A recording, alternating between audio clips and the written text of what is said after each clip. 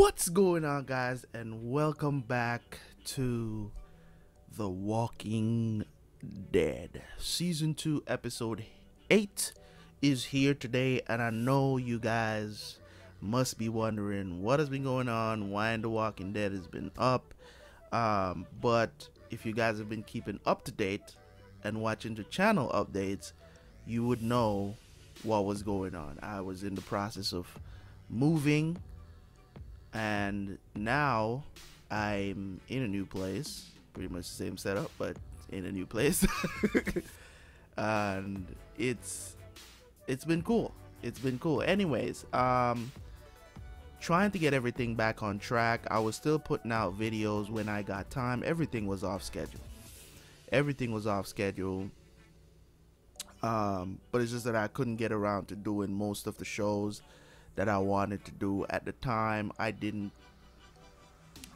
Peaky Blinders was down. I could have. Sometimes I did get a chance to like record stuff, and then something would just come up. You know what I'm saying? So it's like, or I'm just too tired to do it. You know, and as I've said in the past, like, these shows are sometimes they're on the back burner because they're not necessarily like the most viewed shows on the channel.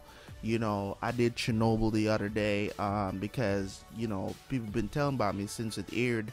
People have been telling me about it. It was only 5 episodes, so I just knocked it out. So that kind of pushed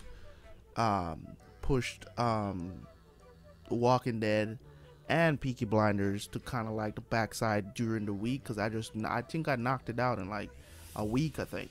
So we're gonna jump into this, man. We already know what's going on in The Walking Dead.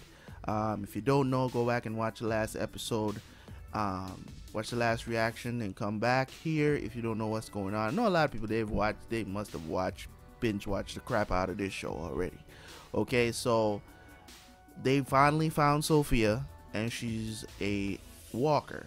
Okay, she's a walker.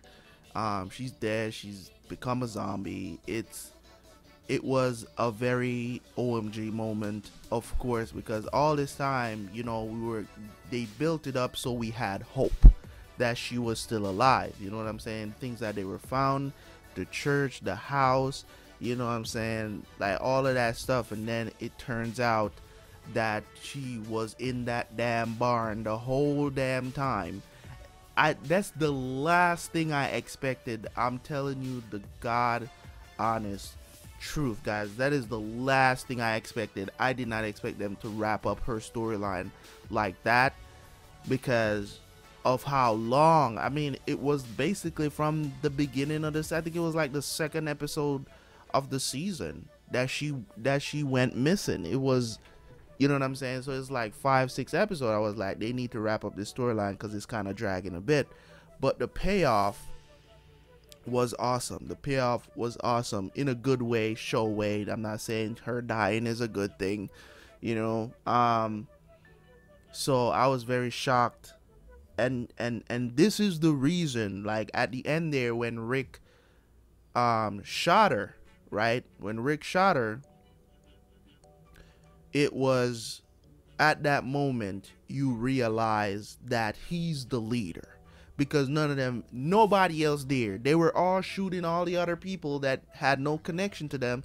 See, and that was another premise too, where it's like, when it's other people's people, it's very easy to pull that trigger. But when it's your people, oh, all of y'all don't want to do nothing, right? So when it was Sophia, none of them wanted to shoot her, but Rick stepped up and shot her in the head. And that's what I'm saying, man. It just goes to show you, like, this whole time they were like, how can Herschel be doing this and blah blah blah, but that's his people. And so now you understand that connection. When it's somebody you know and, you know, been around for a long time, you know, it's harder to pull the trigger on that to end that person's life. It's very hard, and it's tough, you see, you know. And that, I don't want to hear nobody contesting whether Rick can lead them or not now, because he's shown that he can step up and make those tough decisions before Sophia. So now it's all on him. Now we're gonna see what is going to be the aftermath of that, and I'm all for it. So let's jump into episode 8, man. You already know. Link is down in the description. Go watch the reaction, then come back here. I'm gonna post it. I'm gonna try to have some highlights for you guys on BitChute. If I can do that, I will. But you already know the full reaction is gonna be on the Google Drive. So let's go watch this, man. I'm hyped. Let's get it. I'll see you back here for the review.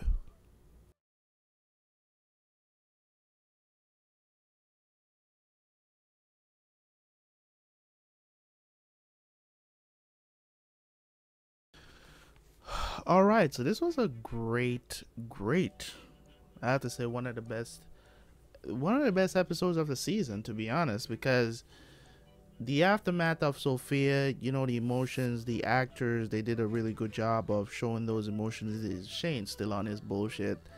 Apparently Maggie's in love with Glenn. That was kind of quick, but it is what it is. Herschel reverting back to drinking because of what happened.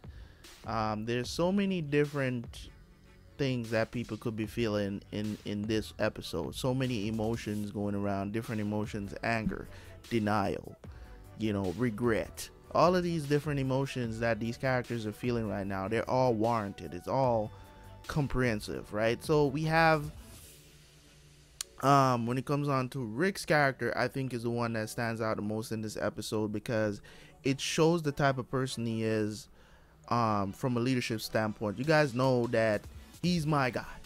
I like how he moves. I like the way how he makes decisions.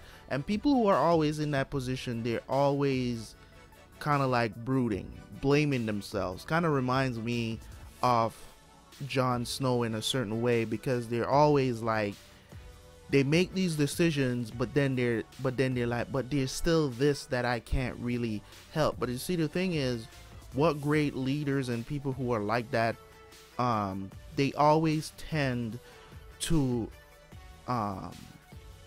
they care about everything so much going well, and in a certain way they're perfectionist personality. It's like they want to help everyone. They know they can't help everyone, so that results in them brooding, having regrets, blaming themselves for stuff that happens.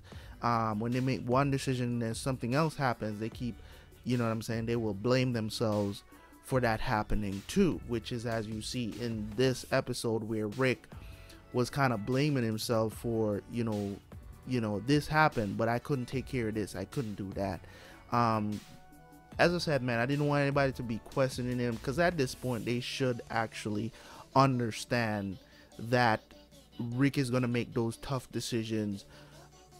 Him going for Herschel, now freaking what's her name is freaking turned over in some car because she decides to go after Rick.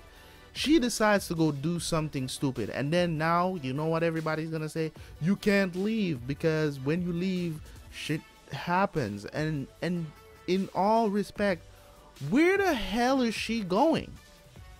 Why does she feel the need to go out there and get him? I don't know.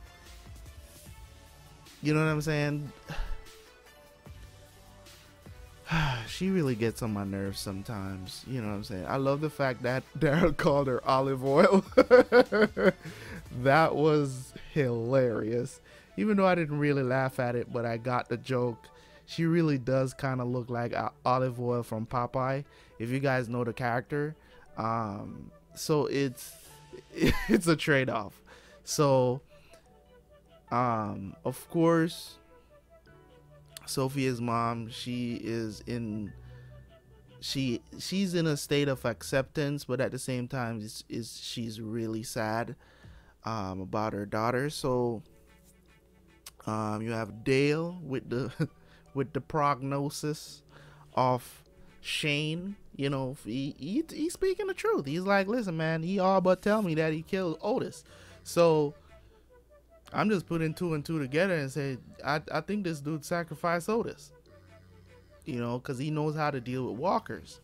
So I do. We know that that's what happened. You know, we know that that's what happened, but they don't know for sure that that's what happened. So I'm looking forward to the next episode, man. Hopefully I can get that out on time next week. Who knows? I might do an extra episode over the weekend. Who knows? But we'll see what happens. So thank you guys for watching as always. As always, man, it's always great to come back to the show and really fall in love with them all over again. You know what I'm saying? So after, you know, a long break or whatever, it's always good to come back, especially when you have good episodes like this to come back to. You just remember, oh shit, the show was really, really good, right? So thank you guys so much for watching, man. Just remember to like and leave a comment in the comment section if you're new. Subscribe to the channel, man. Make sure that we're back on schedule next week with 2 episodes per week, and we'll see how things go. Thank you guys for watching. As always, it's your boy Terabyt React, and I will see you guys for episode 9 next time. Peace.